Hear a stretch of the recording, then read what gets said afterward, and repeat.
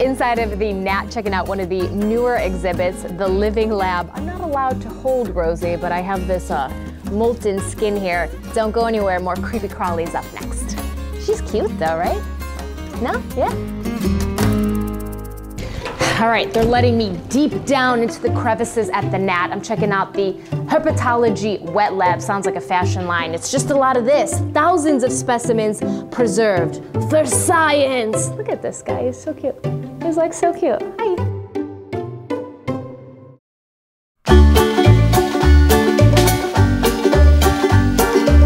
All right, checking out one of the newest exhibits at the Gnat, the Living Lab. Lots of creepy crawlies in here. They're resting. Nah, no rest for the creepy crawlies. Come on in.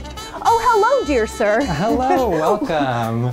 Welcome into the Living Lab, I see. Yes, welcome to the Living Lab. I've got a nice big red diamond rattlesnake shed skin for you to wear. Okay, so it's kind of like Hawaii, but I'm inside the Natural History Museum. Exactly. This is very weird. It makes me uncomfortable. Tell me about the Living Lab. This is our newest exhibition, which just opened, and it features 30 of our living animals. These are from a collection that we've had here at the museum, and we've brought them out to show to our visitors. They get to meet a variety of different animals, and this is one of our animal ambassadors, a Rosie boa. It's native to San Diego County. Many of the animals that you'll see in here are native to our region, and we want people to learn about them so they fear them less and they have more excitement and empathy for these animals of our region. Yeah, because even the creepy ones need some love too, right? Exactly. She's actually kind of cute. Yeah, she's a sweetheart.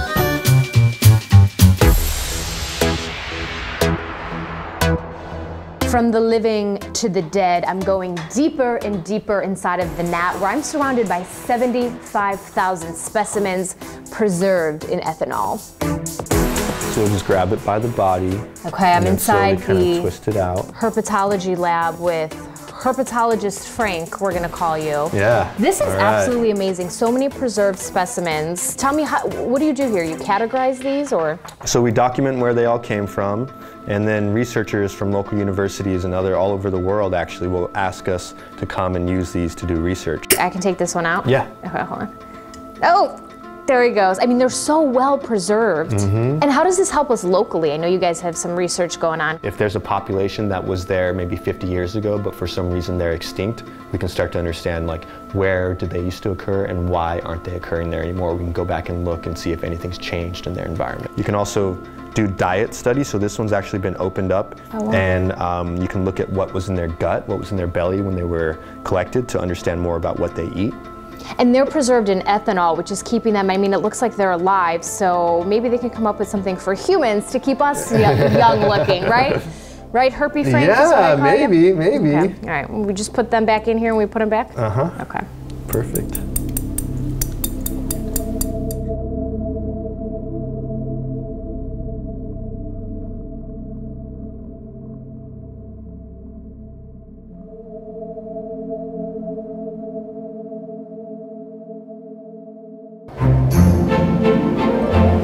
Don't mind me, I'm just working away on a 43-million-year-old jaw. Maybe, I don't know what this is. Maybe we'll find out. I'm taking you behind the scenes at the research demonstration lab at the Gnat.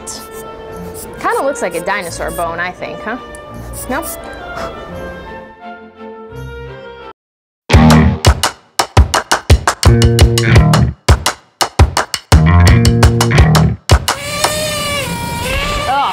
Like a very rough trip to the dentist, but actually no, we're behind the scenes at the Gnat in the hazard demonstration lab.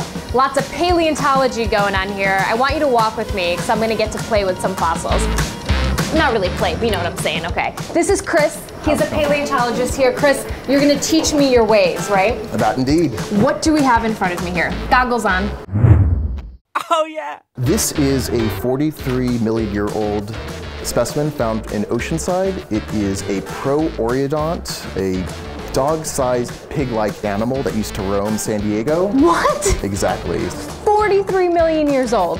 Correct. Things were really cooking back then, and so it was a very tropical, subtropical environment, and these guys were just roaming wild. That is fascinating. So you're actually gonna let me touch this, all sorts of wrong on your part here. Correct.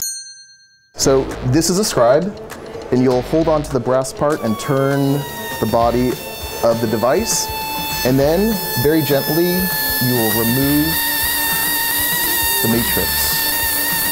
All right. So we're removing the sediment from the fossil. We're trying to uncover, this is a lower left jaw of the protoreodont. Right here, the matrix, or that's just a fancy word for dirt, is kind of this tannish olive color, and then the bone itself is pinkish. Okay. All right, so grab that little brass part, rotate the body. There you go. This really just makes me uncomfortable. No. And then very light, so you don't have to add a lot of pressure. Right here? Yeah. Anywhere? Well, yeah. Oh, well, all right. Do I have to go like with the grain, with the jaw? Not necessarily. Some people like to go like in a down kind of like a motion, like singular, and then some people scribe back and forth. Can I like write my name in here? You could, yeah. Wait, I want to know what made you want to become a paleontologist. I can't turn it off. There we go. Looks good. Being out in the field and finding fossils, yeah. It's very exciting when you find something that's been buried for hundreds, if not millions of years, and it's amazing, yeah. And it's really fun to find something that's older than me. No. 36, 43 million years old. Let's focus on that. There we go. Thanks, Chris. Thank you.